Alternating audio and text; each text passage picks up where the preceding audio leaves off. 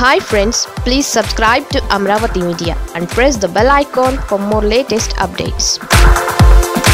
టీడీపీలోకి దగ్గుబాటి, లోకేష్కి సోదరుడి అండ. రాజకీయ బంధాలే తప్ప అనుబంధాలు చంద్రబాబు నాయుడికి లేవంటారు. ఆయన తనకు పిల్లనిచ్చిన మామ ఎన్టీఆర్నే వెన్నుపోటు పొడిచి ముఖ్యమంత్రి అయ్యారన్నది చరిత్ర చెప్పిన కథ. ఇక తోడల్లుడు దగ్గుబాటి వెంకటేశ్వరరావును వెన్నుపోటు ఎపిసోడ్లో వాడుకుని జాగ్రత్తగా పక్కన పెట్టారన్నది తెలిసిందే.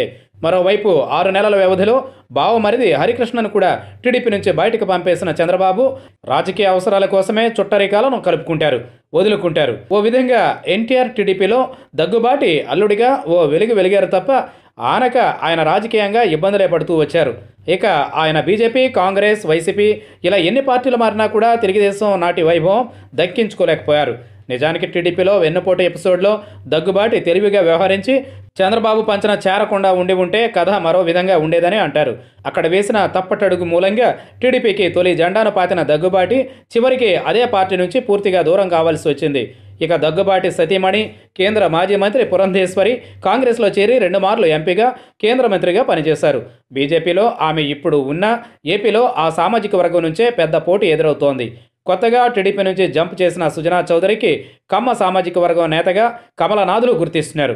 ఆయన అంగబలం, అర్ధబలంతో పాటు చంద్రబాబు రైట్ హ్యాండ్ కావడం వల్ల రేపటి రోజున ఉపయోగపడతాడేమోనని దగ్గరకు తీస్తున్నారు. దీంతో చిన్నమ్మకు బీజేపీలో ఉన్నానంటే ఉన్నాను అన్న పరిస్థితే ఉంది. ఈ పరిణామాల నేపథ్యంలో ఆమె కొంత తగ్గుతున్నారని అంటున్నారు.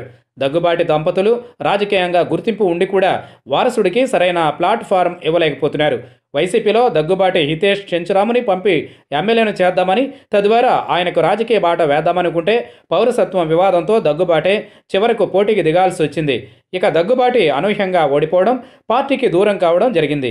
దీంతో వారసుడి కోసం దగ్గుబాటి ఫ్యామిలీ మదన పడుతున్నట్లుగా తెలుస్తోంది. ఇప్పుడున్న పరిస్థితుల్లో టీడీపీలోకి హితేష్ వెళ్లడం బెటర్ అనుకుంటున్నట్లుగా ప్రచారం సాగుతోంది. నిజానికి హితేష్ వైసీపీలో చేరాలని, దగ్గుబాటి అంటే టీడీపీ నుంచి అరంగేట్రం చేయాలని పురంధేశ్వరి అనుకున్నారని ప్రచారం కూడా ఉంది.